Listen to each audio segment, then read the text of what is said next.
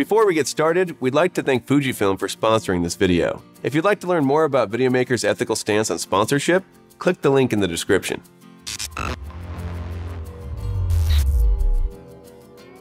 By the end of this video, you'll have 5 new ways to improve your cinematography.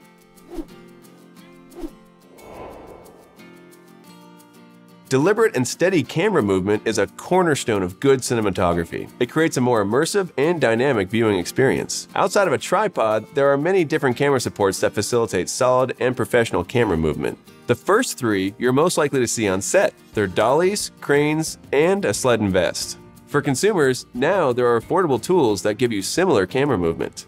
They are sliders, drones, and gimbals. Outside of camera support, in-camera stabilization is great for steadying your shot.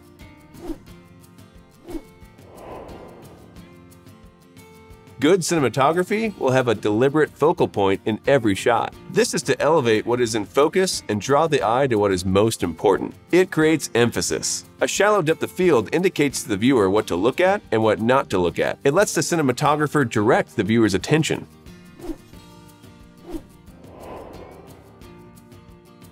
Every frame rate option comes with a different feeling to the viewer. Shooting and playing back in 60 frames per second, the video looks smoother and feels closer to real life. 24 frames per second is what is common in film. It is known as the cinematic frame rate. This dreamlike feel helps the viewer suspend their disbelief and accept the story as presented to them. Frame rates also allow for cinematic slow motion.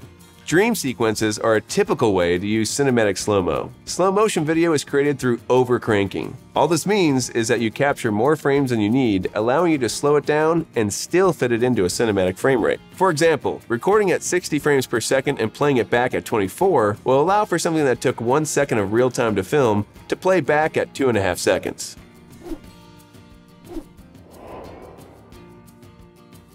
Why is color important?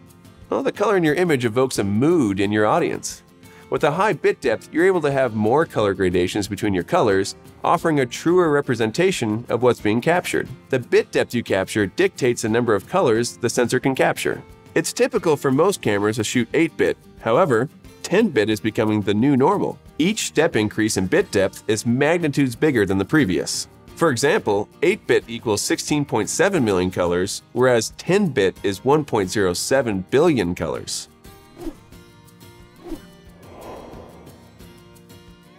Through the contrast of light and dark, we can communicate a mood, set the scene's tone, and create an emotion. Use dynamic range to add more depth in your composition and place important story information anywhere, not just where light is. Shooting in a log curve allows for more dynamic range.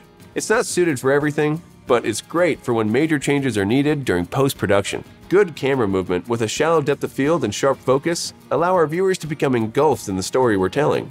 By utilizing our frame rates, we can show time in a way that we can't experience outside of cinematography. And with high bit depth, color gradations, and dynamics, you have more control of your visuals, all while adding depth to your story. To learn more about Fujifilm, click the link in the description.